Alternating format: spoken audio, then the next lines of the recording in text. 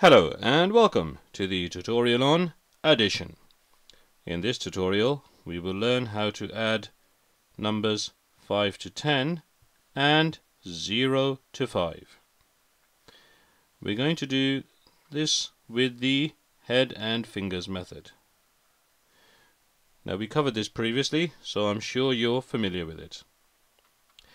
Let's have a look at our first example. Suppose we have this question: 6 plus 5. And head and fingers method is very useful when you don't have any paper and you cannot do any workings. You have to do this with mental arithmetic. We're going to use head and fingers. So let's look at this question: 6 plus 5. Now I want you to pick the larger number.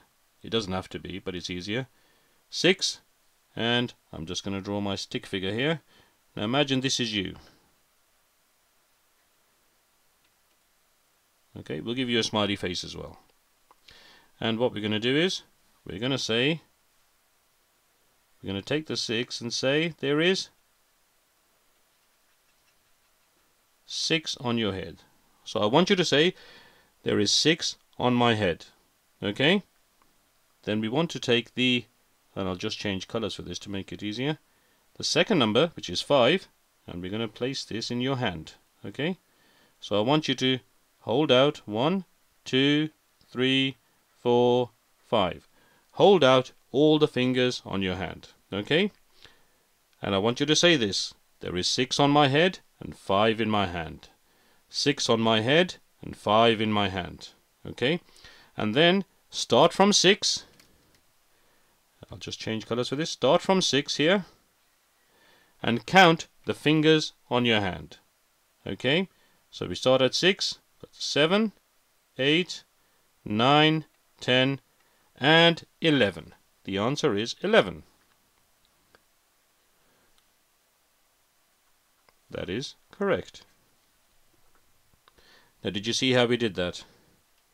It's not very difficult. Okay, we're going to work through one more example. This time we have 8 plus 4. So 8 plus 4. We're going to use this with head and fingers, without any workings, without any paper.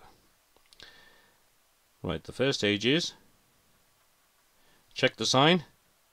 We know it's addition, so check the sign, it is plus. Okay, I'm going to draw the little stick figure again. Again, this is you.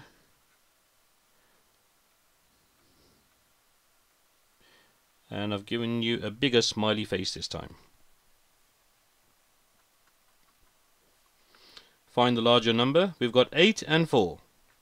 It doesn't have to be the larger number, but it's a bit simpler if it is. The first one is 8. So we're going to take 8 and we're going to put this on your head. There we go. So I want you to say there is 8 on my head. 8 on my head. Now secondly, we're going to take the second number, which is 4, and we're going to place this on your hand. So I want you to hold out 1, 2, 3, 4 fingers. Hold out 4 fingers in your hand. And now I want you to read the question out in the way we've shown you. I want you to say there is 8 on my head and 4 in my hand. The next stage is very simple. Start from 8 and begin counting. Count on your fingers. Start at 8. The first finger is 9. The next one is 10. Then 11 and then 12. And that is the answer. 8 plus 4 is 12. We can give that a tick as well.